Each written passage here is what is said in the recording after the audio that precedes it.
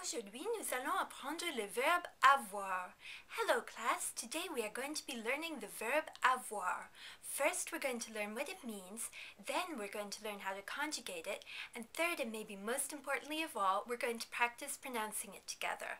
Allons-y. The verb avoir means to have in English. As we will see in a later unit, it is also used in the preterite or past tense as a helping verb. Maintenant, faisons la conjugaison du verbe avoir.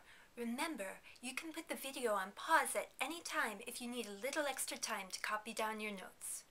J'ai, tu as, il a, elle a, on a, nous avons, vous avez, ils ont, elles ont. J'ai, tu as, il a, elle a, on a, nous avons, vous avez, ils ont.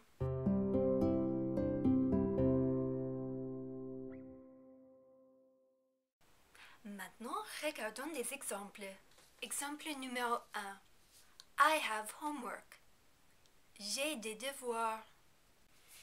Exemple numéro 2. Do you have homework?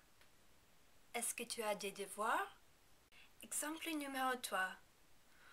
We have too much homework. Nous avons trop de devoirs. Maintenant, nous allons travailler la prononciation. Commençons par l'infinitif. Let's take a look at the infinitive.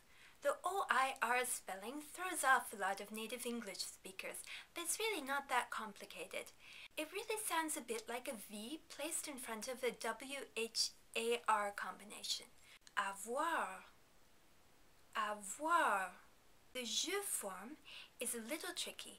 In French, we typically don't place two vowel sounds side by side.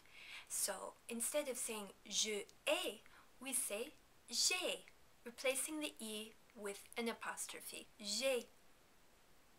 J'ai.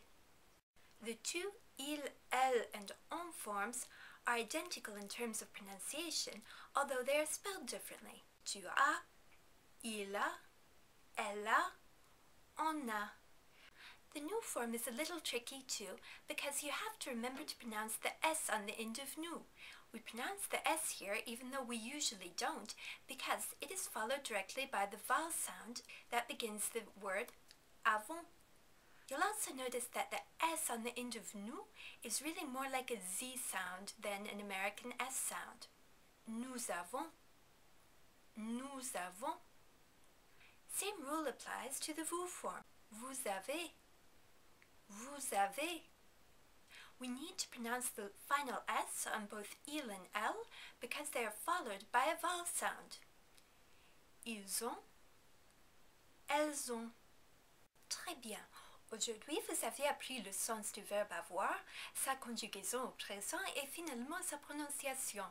Don't forget to finish mastering this new verb. You need to complete the interactive activities right next to this video. Bon courage et à bientôt!